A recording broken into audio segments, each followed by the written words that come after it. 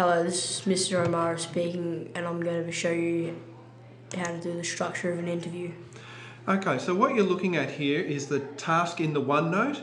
It's here under Tech Studies in the Learning Tasks, and it's called Structure of an Interview.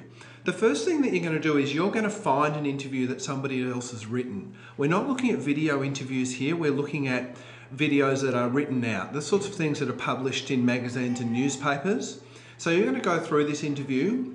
You're going to paste your interview in down at the bottom of the page, and then you're going to go through the interview and you're going to look for each of these things. It's kind of like a treasure hunt.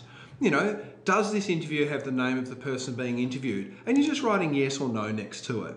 So you go through each of these things and ask yourself the question, is this in the interview? Because what we're trying to build up is a kind of a recipe for what goes into your standard interview.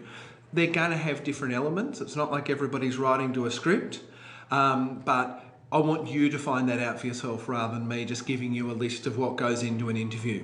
So I guess that's the task that you've got to do. You've got about a session to do it. So I guess it's time for me to say goodbye. Goodbye.